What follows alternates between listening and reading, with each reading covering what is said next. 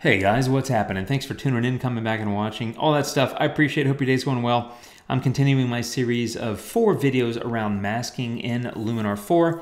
I did brush masking, I did radial masking. Today is gradient masking. Super easy, super straightforward. I'm going to try to make this one kind of quick. Now, I'm going to just jump into this same black piece of paper. You see that I have that here. And first thing I want to do is get over here to light and get into the curve tool and make it white. Same thing I've been doing in the other videos. Now, a gradient mask is basically just drawing a line. So it's really good for like level horizon kind of photos. In other words, like landscapes. It's kind of a natural place to use this. And I typically use it on layers, just like I do radial mask. You can use it on filters or tools, but again, it's just kind of my thing to kind of do it on layers. Anyway, you just come over here, you click gradient mask, and what a gradient mask does is it says here, click and drag to draw a gradient. So you can just click anywhere and then start dragging, and it draws a gradient. Remember, white reveals, black conceals. So I have a black paper and I want to paint white onto it. So I drag the gradient from the top down. So that means I'm dragging or I'm drawing the gradient for the top of the photo, which means my edits will be revealed in the top of the photo. So the way this works is you have a center line here and you can move that around. You can also rotate it. If you don't have a perfectly flat horizon, you can rotate if you need to.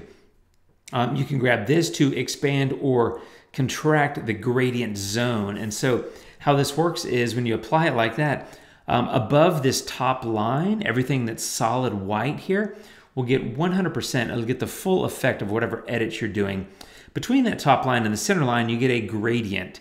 So it starts to decrease as you get to the center line. And then from center line to bottom line, it continues to decrease until you get to that bottom line, as you can see there. And below that, it becomes black, which is no adjustment at all. So you can draw a gradient and then adjust it both in terms of its leveling and its size and also its gradient zone. So very simple. You can also, if you wanted, as I said, you can rotate that. You can flip it around if you would like to.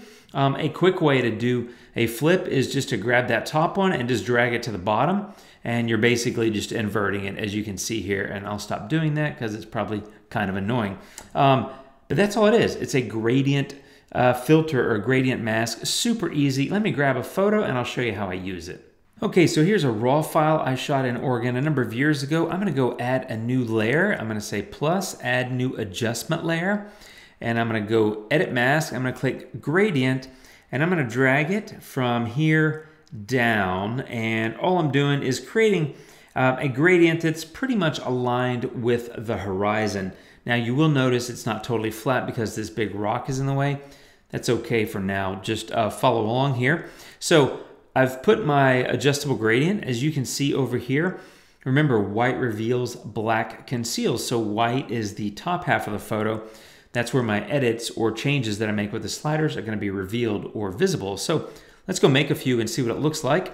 And I'm kind of winging this in terms of the edits, so may not be beautiful, but that's okay. I'm just going to increase the temperature a little bit, increase the tint.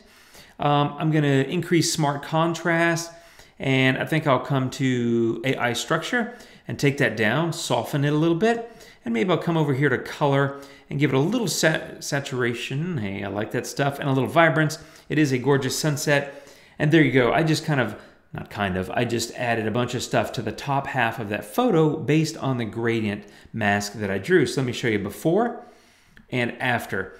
And if you can see the before and after, you can kind of see that. So not a massive change. It was already a fairly colorful sunset. I gave it a few enhancements, we'll call it. So like I said, you can do this with filters because each filter that has a mask you can do this with. I tend to do it with layers because I might do something like this where I use light, AI structure, and color, and I wanted them all applied to the top of the photo.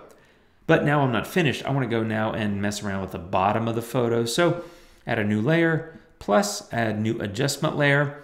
I'm going to go ahead and put the mask on here while I'm at it. So edit mask, gradient mask, and then click and drag to draw a gradient. So I'm just going to click here and drag up. And so when I'm clicking from one section, whichever way you drag, the stuff above or below that, does that make sense, is going to be what's revealed. So when I was creating the mask for the top, I started with a click and I drug down, so that's making everything above it visible. When I'm trying to make edits for the bottom, I start with a click and drag up, and that's telling it everything below will be visible.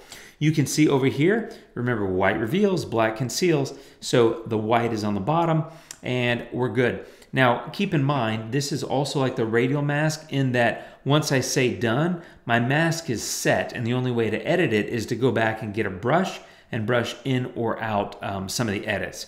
So I'm on the bottom of the photo. I'm going to go to AI structure. Let's say I want to make that sand and rock and that log there a little crunchier, so I'm going to do that. There we go. That's kind of crunchy, maybe a little too much, but we're just doing it for visibility purposes. AI enhance, let's say I want to brighten it a little bit as well. There we go. And you can see I'm kind of bleeding into this over here, which is where I recommend going in and just saying edit mask, get the brush, and then highlight that, and you can see, okay, that's where my mask is. Well, I'm going to click erase, left bracket key to shrink it a little bit, and then I'm going to come over here and erase a little bit from that rock, because the truth is I don't want to brighten up the rock. I like the rock kind of the way it is. Sometimes turn that off and you can see better. So you can see that there's more over here. I kind of wish you could see through this stuff, but you know, it is what it is. So that's close enough. You understand what I'm doing. I just wanted to point out how I do that.